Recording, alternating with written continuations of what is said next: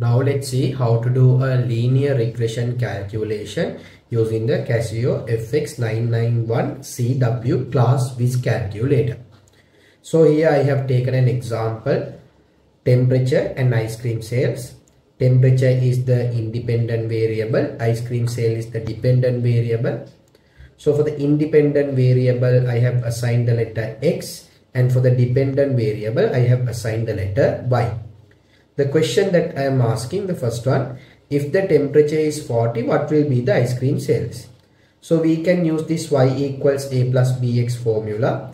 So here what are we going to find? If this x is 40, what will be the ice cream sales? So in order to find that, you should know the value for a and you should know the value for b. So how to find it using this particular calculator? Step number 1, first you have to on the calculator. So once you on the calculator, it is advisable to reset all the settings. So you can go to this settings tab and you can click this arrow and you can see reset. Click that reset. After that you can see initialize all. Click that, then press OK. Then you can give yes. So now everything is cleared from the calculator. Next what you have to do, go to the statistics. From the arrows you can go to the statistics. Now click OK. So next what you have to select, two variables. From the arrow you can come down, then go to the two variable, then click OK. Now here you can see a column for X as well as Y. Now you have to enter these X values in the X column and the Y values in the Y column. So let me enter the values 20, then this EXE button, then 25, then 30, then 35. Then what I can do using these arrows, I can go to the top of the Y column. I'll enter the value for Y 250, press this EXE, then 300 EXE, 340 EXE, 370.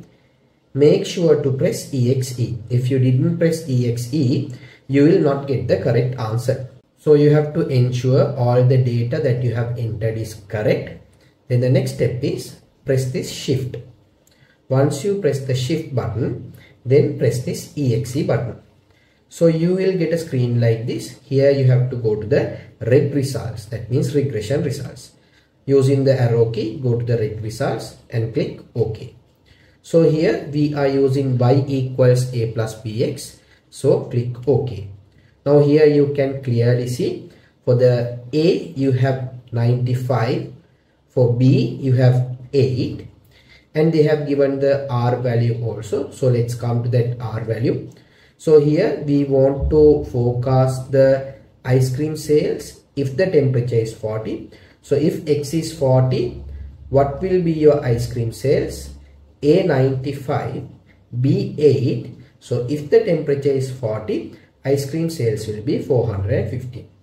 Then in the question 2, I am asking you to find the correlation of coefficient. So here we can find the relationship between two variables. So based on the data that we have in this particular question, the correlation of coefficient, the R value is 0.99. Actually it is plus 0.99.